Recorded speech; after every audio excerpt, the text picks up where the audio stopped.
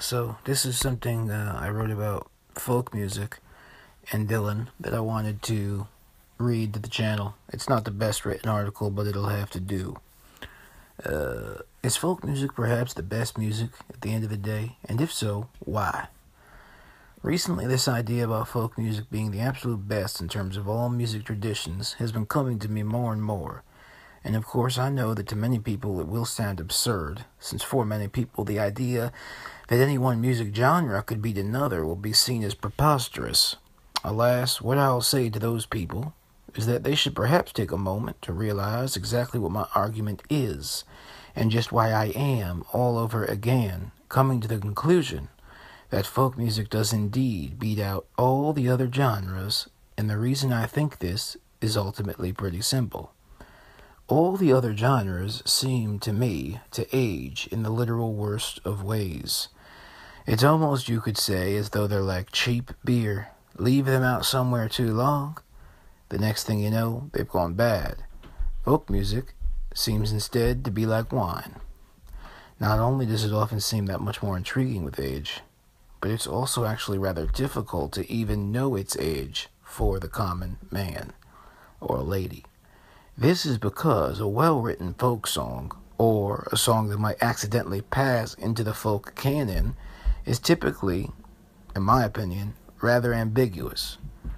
Often, the best sort of folk song doesn't really feel like it comes from a certain time or from a certain place or a certain person. They're songs that feel like anyone can pick them up and sing them.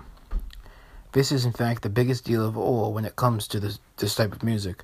It's unusually elastic. You can bend it in many ways. Don't Think Twice, It's All Right by Bob Dylan, for instance, is almost the perfect example of just how elastic a well-written folk song can be. Many people might mistakenly believe that a song like Don't Think Twice has been endlessly covered due to the fact that Dylan's popular and the song is quite old. In my opinion, that's only part of the secret.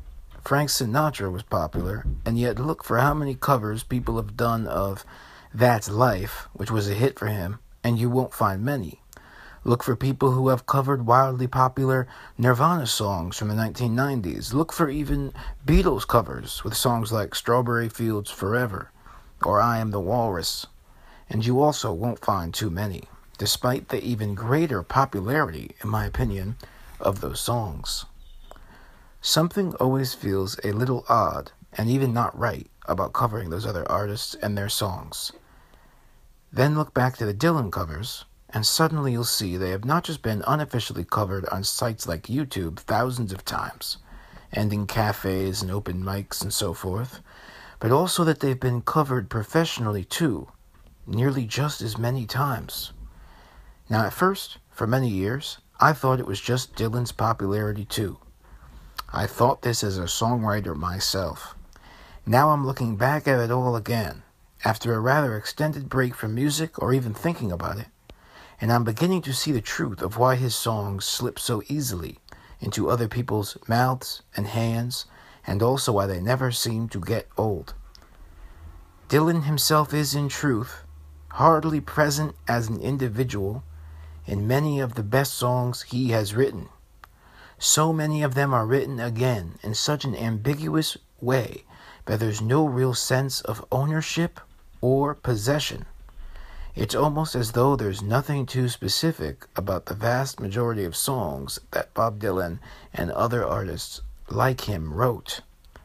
In the same sense that there's almost nothing too specific, or challenging for that matter, about the songs he himself originally took inspiration from.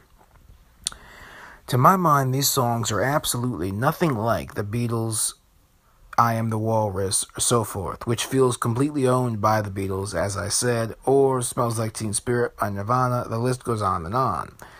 They're also definitely nothing like most of the current mainstream songs we have in front of us. And this is especially the case with the rap songs, many of which are great songs in the moment. Of that, I have no doubt, but which are so personalized and individualized and even long with a huge vocabulary that anyone else performing them besides the original writer and or rapper almost seems unthinkable. With Dylan and other folk artists like him, this sort of cage was almost never at all present. Indeed, it was not just the passage of the decades that eventually opened up Bob Dylan's songs for further interpretation. Many of them were actually being widely covered by other artists right away when he was still in his prime, and this was being done professionally. Numerous albums of people singing and doing Dylan songs by all sorts of artists came out in the 60s and 70s and are in fact still coming out even now. Last year, I listened to one in Italian where a man named Francesco Di Gregori translated them all. Some of them and the translations were admittedly awkward. Some, however, were phenomenal. Complete, wondrous reworkings that totally worked for Francesco. Now, could this really happen with the style of most songs today, no matter the genre? Or are we now on a path where songs are going to be forever locked in a cage of the one artist who originally wrote them?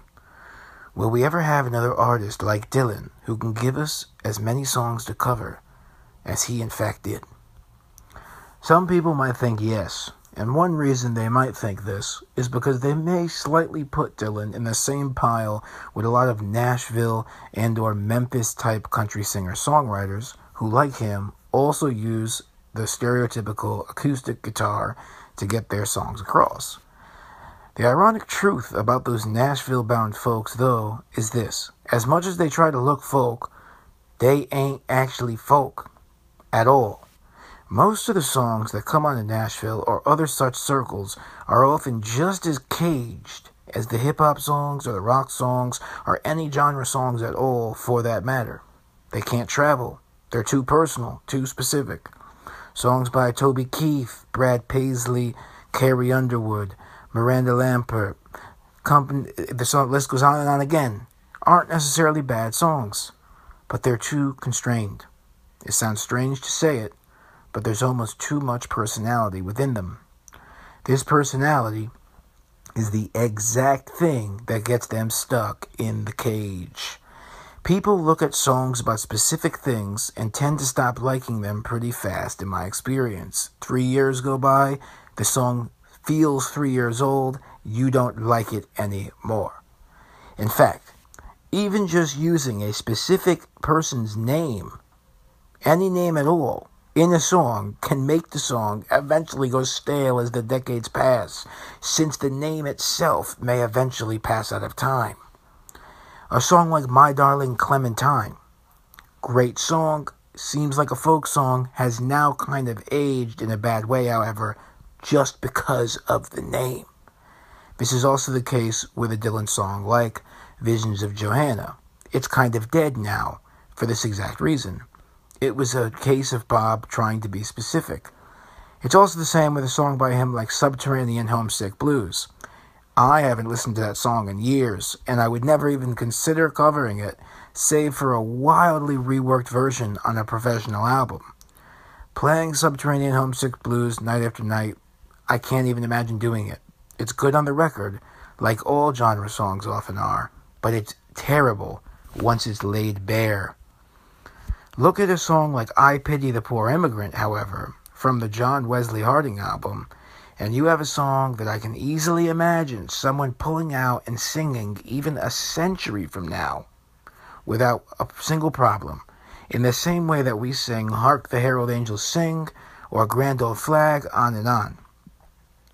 The common man of now knows those songs are old, but he also doesn't quite know their origin or their truly specific time period of birth. There's a rough idea of the time period, but that rough idea for the common man is spread across almost 2 or even 3 centuries. This is what Bob Dylan was going for, I believe, with some of his best and most memorable songs. And this, in a certain light, is sort of ironic once you consider his reputation for the various magazines and so forth as this phenomenal storyteller. In my opinion, Dylan's entire strength is that he actually wasn't much of a storyteller at all in the end. He was instead just a style of songwriter that had not been seen for a while by that point in the world's history in the 1960s. If Dylan had actually been a storyteller in the traditional sense of the term. So much of what he wrote could have never transferred hands and voices the way it did. It would have felt too much like him as an individual, and since you wouldn't be able to disconnect it from him, the songs would not have been resurrected. Just like you can't resurrect so many of those Beatles songs from Lennon or McCartney. The early ones you can. Can't Buy Me Love, Yesterday you can. There are a number of them that you can resurrect, but there's also a number of them that cannot be resurrected at all outside of that one band. Now, many people are probably just like I am with music, I would imagine, and they probably tend to go through phases with who they like and who they don't like, who they obsess over, or even, of course, who they eventually get sick of and despise and not like at all anymore. I can't even begin to tell you how many artists I've gone through at this point in my life that I now can't stand at all.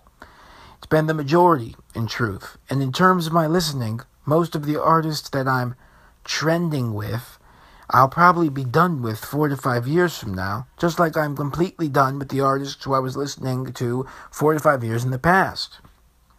The truth for me, in fact, is that I find almost all of the 1960s classic rock albums, which I was obsessed with years ago, almost completely intolerable to listen to at this point. I can't listen to them. They are played out.